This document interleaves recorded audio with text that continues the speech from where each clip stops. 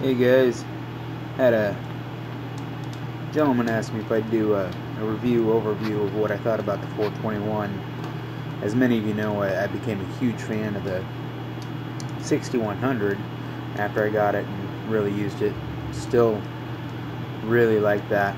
Wanted to get a intermediate saw or a middle saw kind of to run for smaller stuff, but mainly for felling like 8-inch trees, cutting things 8 inches and below, little limbing, just a good all-around little firewood saw. So I settled on getting a little 421. I'll kind of go over some of it and stuff. As you can see, I've added a tack to this one as well. I get these, I think off of Amazon or eBay for like 20 bucks. Wires in real easy, makes it easier for me to tune the saws and things like that. The caps, you'll notice right away, are different. I actually just put those on today. They're Husqvarna flippy caps. You can pick them up, and it seems to seal very well. Screws on well. So it comes with the S caps, which are just fine and great. I just thought I would check, see if these work, and they do. So a couple other things that are different from stock is I have dual felling spikes on this, bucking spikes. Dealer got those for me out in Ohio. I can't think of the name right now, but I think that's about all that I have that's not 100% stock. I have an 18-inch bar on here, not to use the whole bar. Actually, let me set this down. If you look real close, you can see that I use a lot of the tip of this bar. I like the reach for cutting limbs that are on the ground and stuff like that. It does have the easy start, so it pulls really easy. You can pull it really slow and it fires off. It starts wonderfully great. We'll just dive right into the air filter here. Now, I've seen a video review of this where a guy said, you know, he's always worried about this backing out, which I haven't encountered that problem, so I'm not sure if it's a one situation or if I'm a lucky one, whatever, don't know. But it does separate the fines out really well. Not as good as the 6100. It does collect down around the carb inlet, but I've not noticed anything getting through down in there either. Or in through the air filter. I have added a little bit of grease down on that just because I wanted to make sure nothing was getting through, and I clean it off pretty good every time just to make sure. I don't know.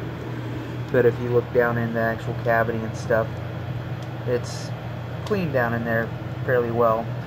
This hasn't been cleaned for more than one tank. We'll just leave it at that. I use this saw more than I clean it, but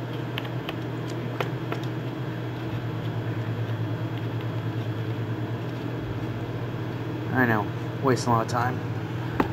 The single switch down to kill automatically returns to the on position, up for choke. The one thing that I like better about the 6100 with its switch is you can actually turn it all the way down and it leaves it off. Not a big deal or anything, but this just always returns to on and it doesn't have an all the way off. So a couple of things that are different. It's in a different league than the 6100, and you can tell. It's, you know, The 6100 is considered a pro model. This is what they would consider a farm, ranch, intermediate model. The fit and finish isn't quite there. Has like the plastic handle. Just a couple things. One of the bigger ones is the throttle lock, and another guy said this as well, is that has to be all the way down for the throttle to work. And you can't tell it as much on this one now because I've adjusted that. But so now this one has to be down to there at least. Before, it had to be pressed all the way in for it to actually function. All I did there was I took it apart, used a small file, and made it less lenient, not quite as tight of a tolerance. The exhaust on the 4100s are a catalytic converter one. If you know the right dealers, you can actually get a European muffler, which is catalytic converter, or is not catalytic converter, it's just an open box. It comes with a drum sprocket versus a rim drive, but that's a real easy switch. I have switched this out to a rim drive because I also have a .325 chain that I run on it, so I can go from a .25 or 0.3 or a 3/8 low pro to 0.325 back and forth fairly quick and easy. It does have an adjustable oiler on it as well. That's another one that I don't necessarily like. You have to have a smaller screwdriver. The screwdriver on the scrunch does not reach down in there.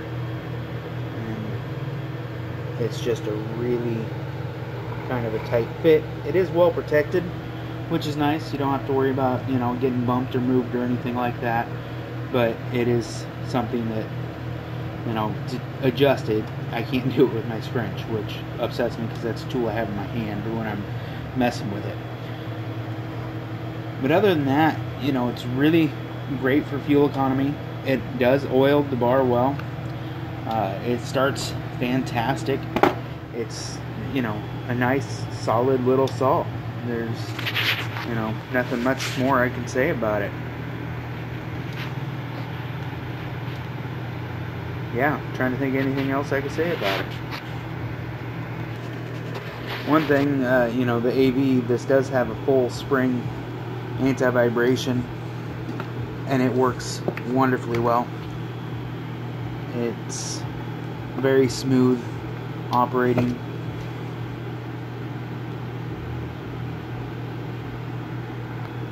But other than the fit and the finish not being quite as tight of a tolerance as the 6100, and just being a little more plasticky on a few things, which you can see on the, you know, the chain cover, clutch cover, whatever you want to call it. It's plastic on the 6100 as well, which there's perks and downsides to that. Other than that, all in all, I like the saw. I use it a lot. It's not quite as refined or has as good a fit or finish as the 6100, but for a great little firewood saw, four-wheeler saw, tractor saw, whatever you want to name it, call it, 40cc saw, it's, well, I don't know of another 40cc saw I'd rather have than this one. I'll just leave it at that. Thanks for watching, guys. Go ahead, leave a comment, tell me what you think. If you have any questions, I'll do my best to answer them. But I appreciate you watching, appreciate the thumbs up, I appreciate everybody who's been subscribing. So thanks, have a wonderful day, be careful out there.